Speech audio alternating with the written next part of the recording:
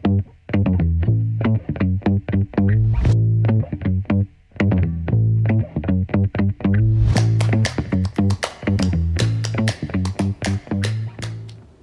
pro was that new intro? Go ahead, admit it, that was hot. I'm Tim, this is Watchbox Studios, and you are watching Watches Tonight. This evening we discuss 8 top watches to buy this summer for under $10,000. A little bit more on my new watch. We chat live and I share your viewer wrist shots tonight on Watches Tonight. Edwards in the box, Joe P, we've got Artaud, and we've got Scott. We are underway. Remember to check out the redesigned homepage of thewatchbox.com. There's new watches every single day, and we update multiple times today. It is better than Instagram. You can expect to see new watches every 2 to 3 hours. So if you saw it this morning, you're already behind the power curve. Open up a different window, keep me streaming, hit refresh, and watch good things happen. All right, Richard Combs from South Florida, Scott Wexland from Westchester. We've got Joe Pinto from Scotland instead of Louisville this time, so he's watching from Europe. Dave Openkar, Enrique Cassiano, Simon Holt. We've got Akshel joining in from Seattle, and Alan L. along with Nate Meyer, Alexi Simola of Finland, and longtime good friend Dylan Lamb. Welcome everyone. Let's start with viewer wrist shots. I asked, you answered. We're starting with Dr. Kenny R, who impresses with his Lange 1 10127, a standout among Lange's modern watches and an emerging classic. Jeff R of Texas trials his new Lange und Söhne Odysseus in white gold. I always thought the Odysseus looked better on the strap, and this confirms it. Curtis A is an actual Marine naval aviator heading to see Top Gun Maverick with his Moonwatch. Jonathan S shines his Mercedes-Benz E200 along with a shiny JLC Polaris Perpetual calendar, looking good on both counts. Dylan L, he's in the box now, he's on your screen, winning the Pure Photography Award tonight for a triple lume festival fronted by his Air King. Guys, send your wrist shots to Monday Mailbag at thewatchbox.com to see those pieces on these pixels. We've got a lot of friends. La Aura, we've got Curtis, who's watching from sunny San Diego, my man. That's a military town if ever there were one. We've got Neil Werner from Maryland. We've got Nate Meyer joining in. Okay, guys. So let's talk about 8 watches you can buy this summer for under $10,000. If you can't find a watch, by the way, that's a real thing. Salomon P. Chase, if anyone asked you the highest denomination of circulated U.S. currency, it was the $10,000 bill. He was Lincoln's Treasury Secretary, but I digress. My point is, if you can't find a watch you love for under 10 grand, you aren't looking hard enough. Even in this age of inflation and bubbles, there are plenty of options. You have sufficient budget to own a serious timepiece to suit any taste and without compromise. 10 grand, and we have some grand selections. Starting with the Omega Speedmaster Chronoscope. This is a weird one. I didn't know whether I'd be at peace with it until I got to see it in person. So this came out last year, late last year, actually a 2022 launched in late 2021. It feels like a throwback to the wild Omega design experimentation of the late 1990s and 2000s.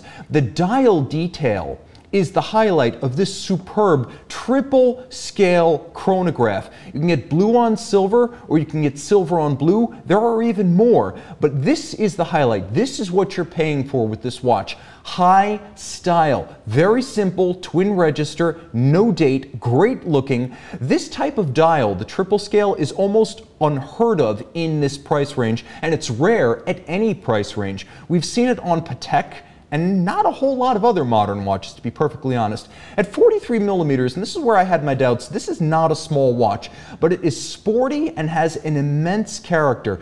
It is handsome, and its proportions are relatively compact. All of which is to say, it looks right from the first glance. Omega seems to have initiated a company-wide movement to make its watches thinner, and that really shows here. because this includes a manual wind movement, something Omega is rolling out more and more often. We've seen it, for example, on the Trezors, we've seen it on the Speedmaster 57, on the Aquaterra Ultralight, and now we've seen it on the Chronoscope. And this caliber 9908, you can see it's obviously an adapted version of the existing 8900 and 9900 family, but it is thinner and it makes this watch more wearable. And the case bloat in Omega watches has been a 20-year trend. I am glad to see it reversed, even if it means adapting an automatic movement and turning it into a manual wind movement.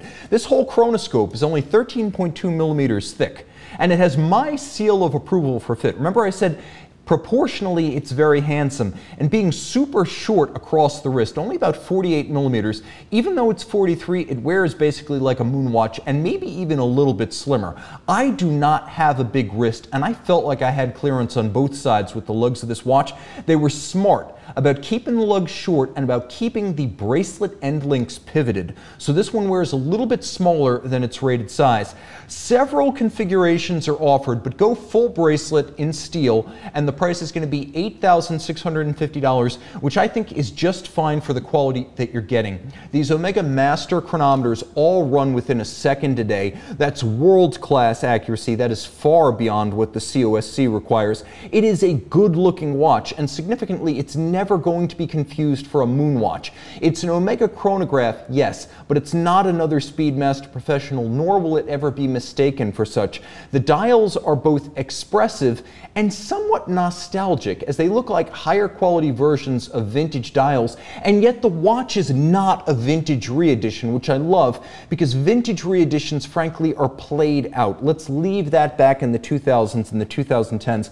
The roaring 20s have arrived, and this will be the watch that makes the 20s roar, at least initially, because we move on to a new version of an old watch here. This one isn't a re-edition because it never went away. Like the Porsche 911 or the Mini, it has evolved bit by bit, by and by over the decades. It is the Breitling Navitimer B01 Chronograph 43. Now we have a few different colorful dial versions of this 43mm stainless steel Pilot's chronograph this year. Now if you believe Breitling, this is the 70th year of the Navitimer.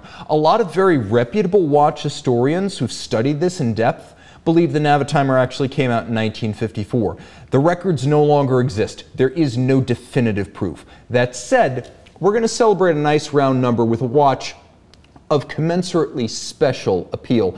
This watch right here has the so-called mint dial. Now, Georges Kern, who is the CEO of Breitling, wants you to see tone on tone, that is black on green, and think in-house caliber. Now, they've revived the AOPA wings in all but name. You can see the AOPA shield and wings are there, as they would have been on the original Navitimer, which was distributed by and possibly designed for the American Airplane Owners and Pilots Association. So we've got this lovely vintage look for 70 years, but the dial in sunburst green, mint green no less, is redolent of Diet Spearmint gum and absolutely gorgeous. It's a true sense of occasion. Its lume is actually quite excellent for this type of watches. Not all Pilot's watches feature a lot of good lume.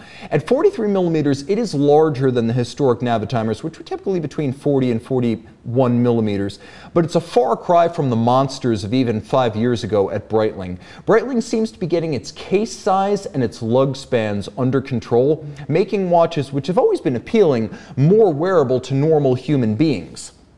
This mint dial is my favorite.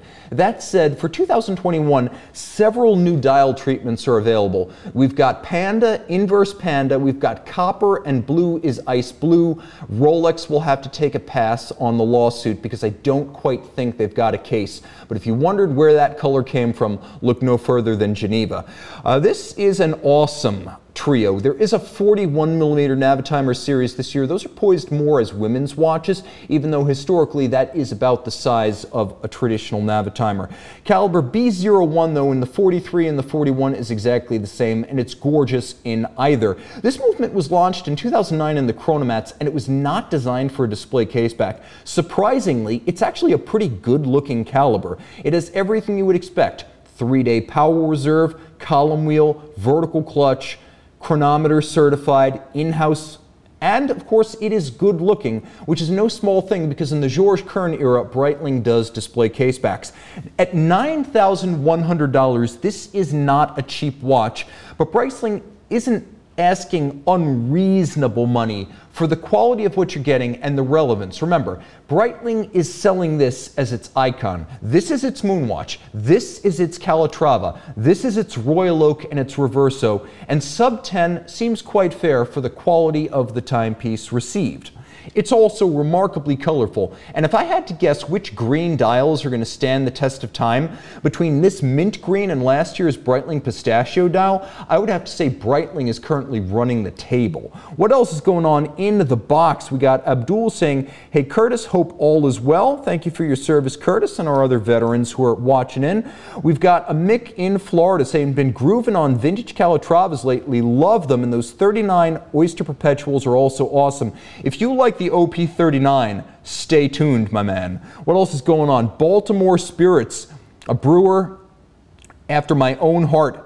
We've got Breitling doing great with dial colors in the last 2 years. Baltimore Spirit saying the ice blue and copper chronomat, the green navy, the burgundy premier, all great options. Lloyd Kerr saying, hey Tim, made it in time from Maryland. All of my live viewers, let me say how much I love you guys.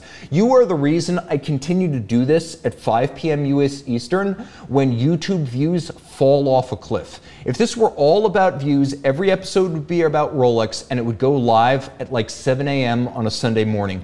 You are the reason this show is here. What else is going on? We have Kramerica Heavy Industries, I love the reference, saying Breitling has really stepped up. That they have.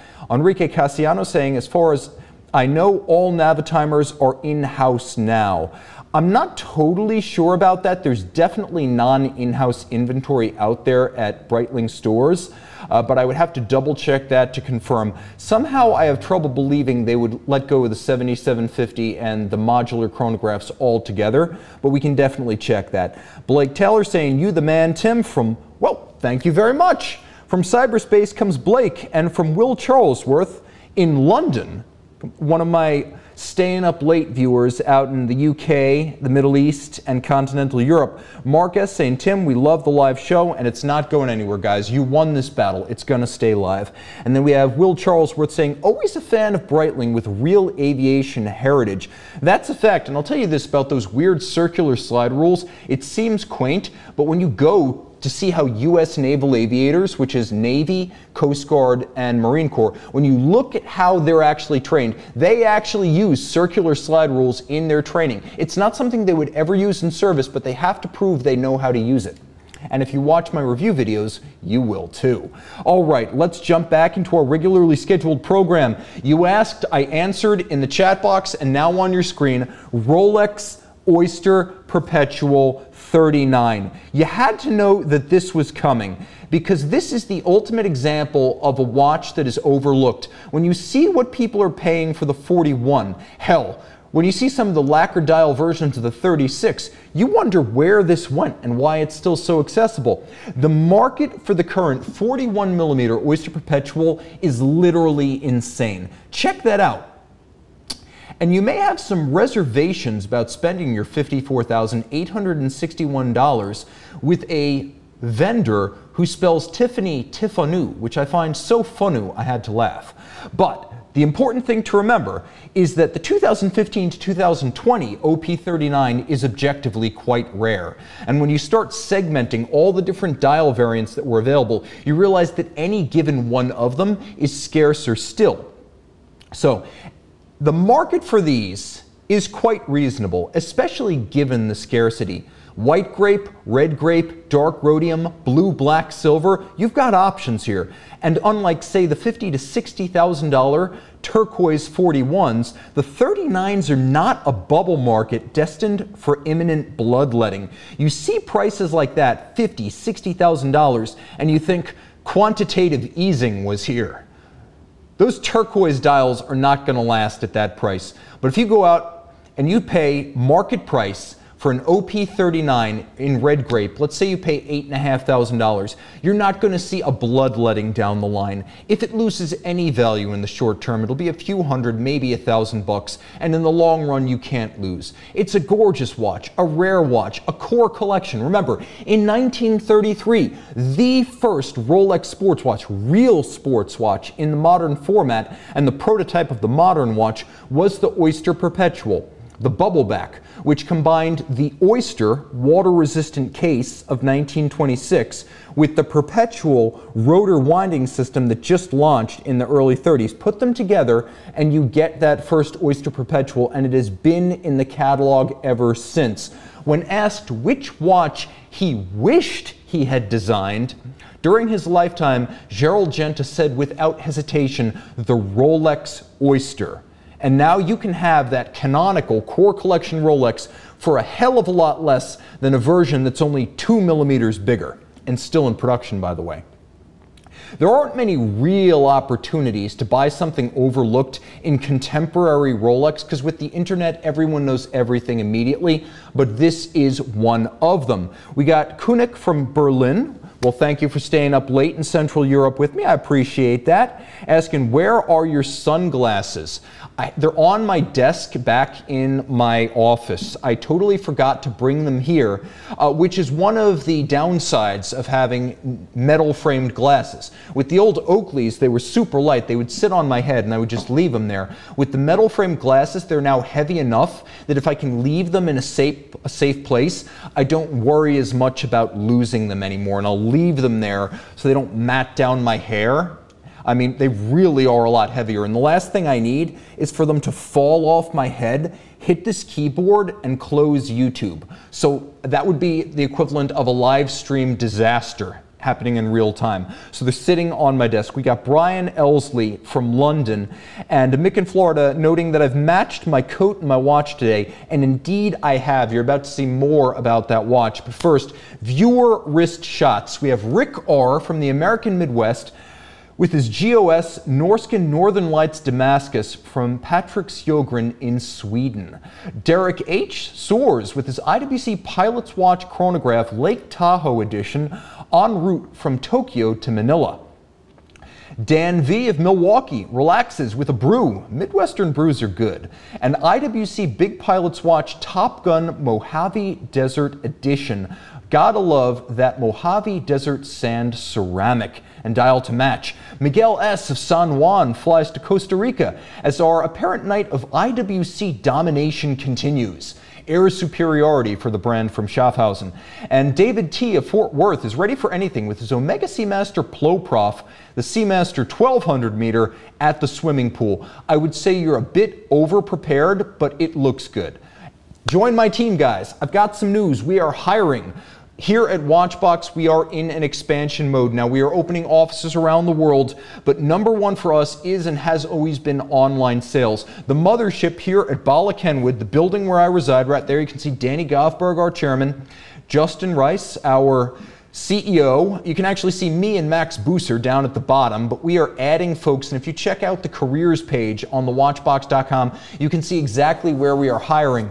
Watchmakers, sales associates, technical specialists who know web design, all of that. But the biggest one is sales associates, people who can be client advisors, who are conversant in watch, diplomatic, personable, and fun. We're a young company now. I'm 37. I'm one of the oldest folks in any given room, and we like to bring in people who are good cultural matches, who love watches and can live the watch lifestyle more or less 24 hours a day. Benefits are great. There are many of them. I just got an email about our now improved 401k plan, so getting better every day. Reach out to me, Monday mailbag at thewatchbox.com. If you think you can be a watch sales associate here for Watchbox, we got health, we got dental, we got 401k and catered lunch every single week. You get 3 free lunches. It does not get any better in the world of luxury watch sales. So check out our careers page and email me, mondaymailbag at thewatchbox.com, if you want to join my team. Okay, 10 watches for under $10,000. My man Salman again. What's he got for us this time? Well, he's got the Tudor Black Bay 58 AG 925. Still a blast a year later. This will be remembered as one of the best Tudor designs of all time. We have sterling silver, we have a taupe dial, and we have a bezel insert to match. Everything about this AG 925 remains rare in any watch. And that, of course, is the main material, sterling silver. Previously, it was something you saw only very, very, very rarely. This is a watch that was a total blindside. Just when you thought there was nothing new to say about the Tudor Black Bay, They come out with a Black Bay 58 that's 12 millimeters thick, 39 millimeters in diameter, and has a sterling reputation among collectors because of its use of an unusual and nearly extinct pre-stainless steel corrosion-free material and taupe, which is uncommon on any watch. Now, it's true, before stainless steel, before the arrival of Stay Bright in the 1920s and 30s, before Firth Brown brought us stainless steel for watches, for the most part, silver was going to be your more accessible, corrosion-resistant option if you weren't going for some sort of gold or platinum. And Tudor's challenge was to create a version of sterling silver that would not turn your wrist blue. A year later, I can say they were successful. That said, the display caseback remains an epic fail. But the good and a cautionary tale, by the way, do not put a display caseback on an actually ugly movement. I understand that people want it, but between Tudor and Oris, you have many good arguments for not showing ugly movements and almost no good arguments in favor. But again, it's on the caseback. You don't have to look for it. It's well engineered. The movement is on par with Rolex spec-wise, and Tudor did not have to create a unique movement for the Black Bay 58, but they did. So even though the caseback is superfluous, you can see that the movement is properly sized for the case and not designed for one of the 41 or 43 millimeter Black Bay models, which is genuinely impressive, especially considering the original Black Bay 58 didn't even have a display caseback, so there was no way to know. For $4,400, so far it's only offered on a strap. You can get a water-resistant strap, or you can get the leather you see here. I would love to see a sterling silver bracelet, but it's probably not going to happen because it would probably double the cost of the watch. What's going on in the box? Cray-America Heavy Industries saying that Tudor display caseback is like me wearing a Speedo. I get the point. And then right here, we have Chaz from the Berg saying free food is a big motivator for us chubby guys. You'd be amazed how many non-chubby guys and gals love that free food. When you can order food into the office 3 days a week, you can easily order from like a place that sends huge proportions of food, and then you just like save what's left over from Monday for Tuesday and the leftovers from Wednesday for Thursday, and it's like you got free food 5 days a week for lunch. What else is going on? Mark S. asking, Tim, why would 7 a.m. Eastern Sunday deliver the highest number of live viewers? Not live viewers. Most of the videos I post get more views, I guess for want of a better term, in syndication, by people who watch them as streaming on demand. So I know that watching the cyclical flow of volume, the highest volume on my channels is Saturday morning at 7 a.m. and Sunday morning at 7 a.m. Any given weekday, 7 a.m. is the magic number. So if I were to record this and post it, I would post it on the weekend and I would post it at 7 a.m. to get the most views. I do it now at 5 p.m. US Eastern so I can still get some of my European and UK audience in, and I can get the US audience more or less as they're coming home from work. It's an imperfect compromise to try to get as many of you live as possible, but I take a huge hit in viewership because of it. Now, jumping to my watch, the watch I'm wearing right here, the watch that I first discovered at Watt. Can we go full screen with that? Because this one deserves it. That strap was custom made for me by Dan's guy in Odessa, Ukraine, and you can see the certificate underneath.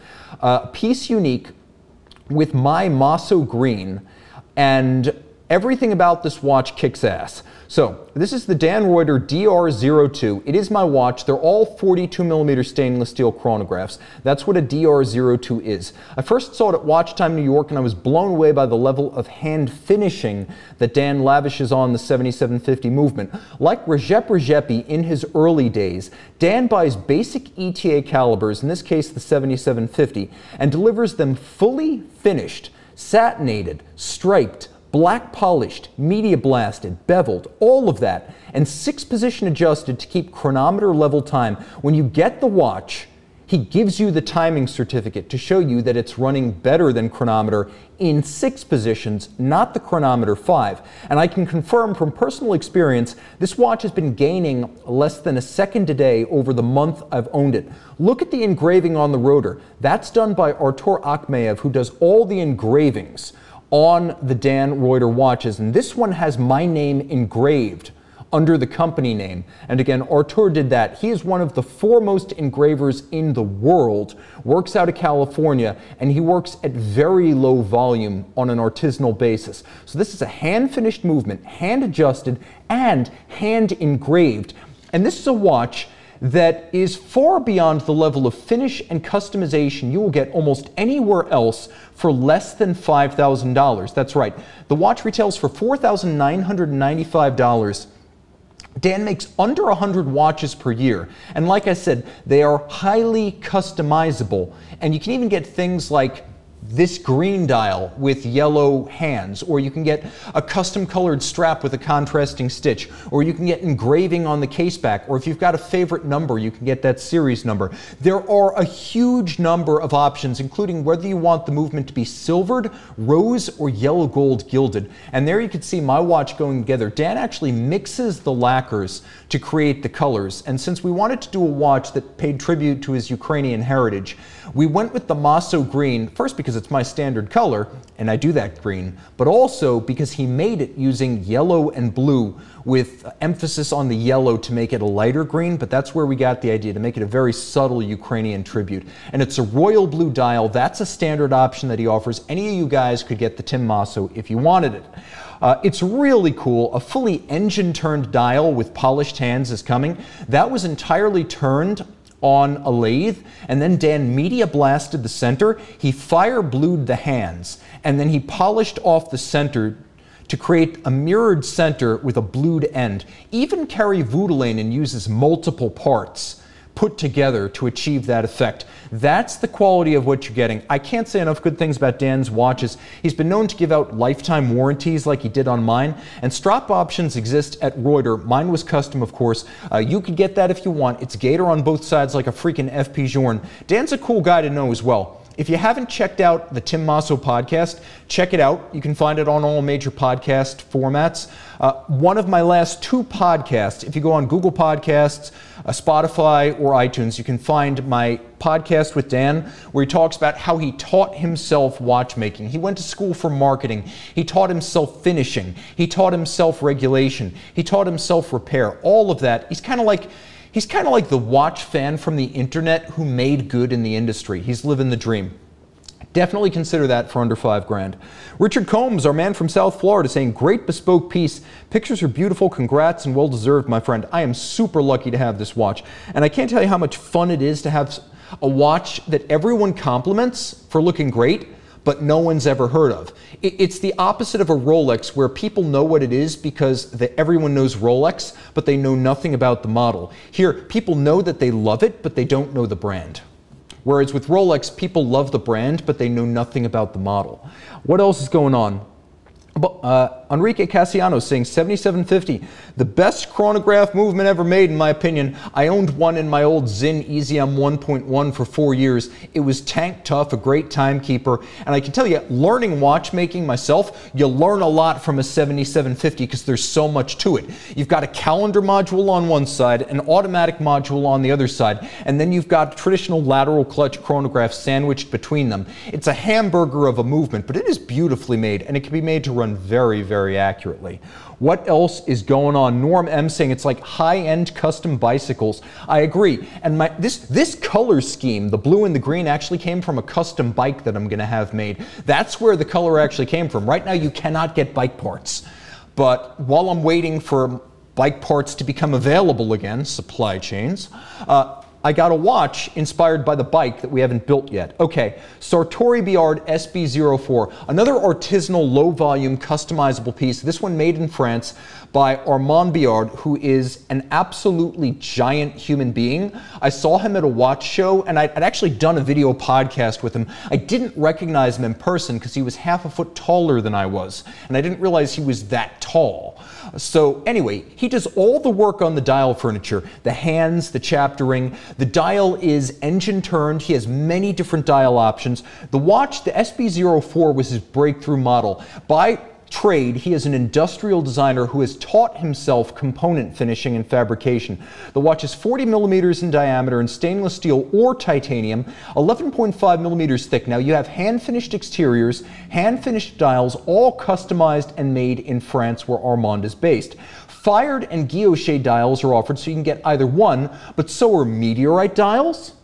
Note he also fired the dial furniture here. Stone dials like malachite are available, and so is aventurine glass. And they all look great. Take note there, that custom piece uses Eastern Arabic numerals. Dial furniture can be custom cut, polished, or fired for color, and there's even a very 2022 green available on top of a lovely rose lathe guilloche.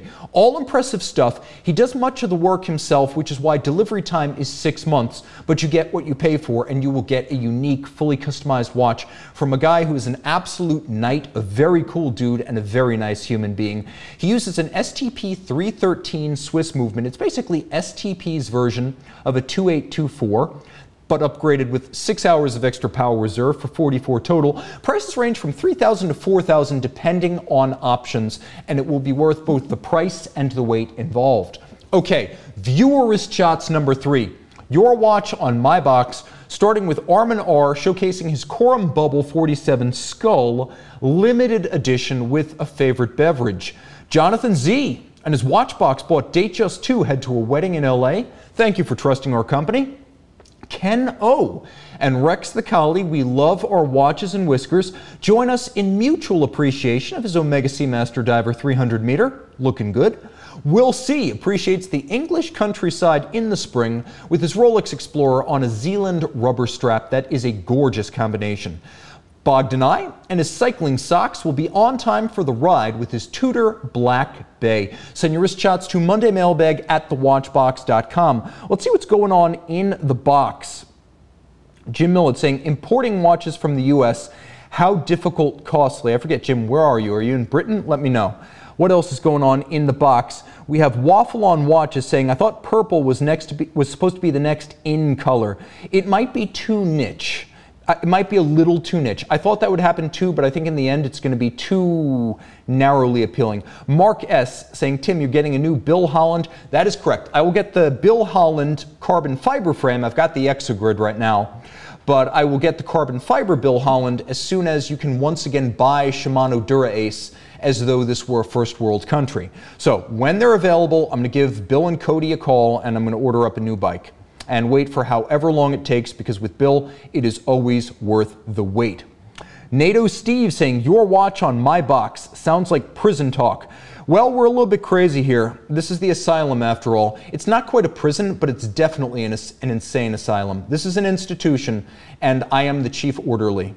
Actually, I'm probably the chief inmate now that I think of it.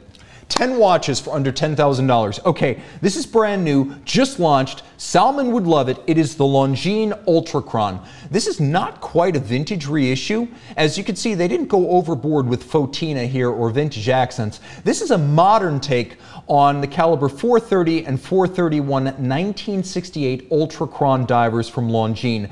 This one is brand new, but it will be familiar to vintage fans. Longines has one of the top historical departments and archives in the business. They have an archival staff and they leverage it heavily. They've been doing vintage-inspired watches since the 80s, when vintage-inspired wristwatches were considered to be toxic. No one wanted anything old back then. Longines was way ahead of the curve with the Longines Lindbergh re-edition back in the 80s. So, continuing with that thread, this is not quite as vintagey as the Longines Legend Diver, but it brings back the best of the old watch. Now, full bracelet. This watch recalls the 68, which had a beat rate of 36,000 vibrations per hour or 5 Hz like a Zenith El Primero. That was a professional dive watch from the last few years of mech-dominant watchmaking before the quartz revolution. This Longines has exceptional dial detail. Look carefully and you can see it's beautifully grained with a pebbly texture. It's all applique and upscale. It has a sapphire-capped and fully loomed bezel like a Blancpain 50 Fathoms. The bracelet on this 43mm 300-meter diver comes with an extra NATO strap and tools.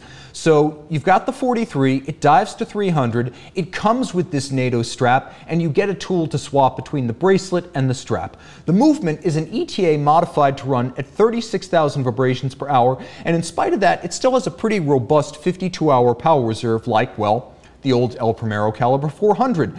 Each one is also a Time-Lab certified chronometer, and you can see right here a Time-Lab certificate for one of the watches. It is very impressive. If you're wondering how this compares to COSC, well, Time-Lab, which also does the Geneva Hallmark certification, is a bit more comprehensive, but fundamentally uses the same ISO 3159 timing standards as the COSC, so you know what you're getting, and it's a high standard. Pricing is $3,500 to just get it on the leather strap, $3,700 to get it on the bracelet with the NATO, with the strap tool, and for an extra $200, I can't imagine why you wouldn't. This is a cool watch. This is a fascinating option at, well, frankly, about a third the price of a used 50 Fathoms 5015, and probably just as appealing and functional when it's on your wrist. Now, Bremont. This is a brand that's a bit controversial. Their in-house caliber, which was La Joux Perret built for Bremont, kind of rubbed people the wrong way when they took too much credit for it. But I've met the brothers Nick and Giles English, and they're genuinely cool guys who love machines, especially watches. And along with George Bamford, you can realize just how much watch nerd patrimony there is in this Bremont S500 Bamford edition. George Bamford of Bamford Watch Department does custom versions of watches. The English brothers do watches that pay homage to various forms of British history. In this case, the Supermarine line, named after the constructor of record-breaking seaplanes in the 30s, who later built the Supermarine Spitfire fighter of World War II. Well, this is all blacked out. It is a California dial. It is a dive watch from a brand probably better known for pilots' watches. The watch has blue luminova that they call California blue, and it's beautifully rendered in contrast to the black. Take note, the lume is sensational, absolutely no shortfalls here, and the look belies the $4,995 price. Added value comes in a few forms. DLC steel. Now, DLC is pointless if it sits on top of soft steel. Well, they've hardened the steel under the DLC so that it doesn't collapse underneath the DLC and cause the DLC to fracture. There is a shock absorber mount for the movement, so it has a rubber annular movement spacer rather than the typical metal movement spacer to brace against big shocks. So not only is it 500 meters water resistant with a helium escape valve, it is also very, very shock tolerant by design. Each one is also a certified chronometer. It has an all black look that is superb alongside the California accents, and it has a no date dial that is, for me, a highlight because it brings beautiful balance. Ceramic bezel insert, the movement is an SW200 in chronometer spec, and it is far more interesting for the price than, say, a Breitling Super Ocean with the same movement would be. Okay, it's also built in London, which carries some value in an era when genuine British watchmaking at this price is rare. Viewer wrist shots number 4, MS Musna N, by that I mean Miss Musna N, a rare lady friend of our program, with her ladies Certina diver at the nature preserve in Kenya with zebra in the background, out in the wild. Jason C. is out on the town with his Glasuta Original Panamatic Lunar and some refreshments. A recurring theme tonight. JCS captures a colorful shot of his rare Panerai Luminor Marina PAM 120. We have Walt M. driving and wearing Porsche design. Is that Guards red I see on that dial? And Andrew H. takes us home with his Grand Seiko Spring Drive, Miller High Life, and Anime. Looking good, my friend. Send your wrist shots to mondaymailbag@thewatchbox.com. Time out, Tim out. Thank you for watching our program. Thank you for Sean making it happen, including that slick intro. If you're tuning in late, rewind, check it out. Time out, Tim out. Thanks for joining. Be well, have fun. Thanks for logging on.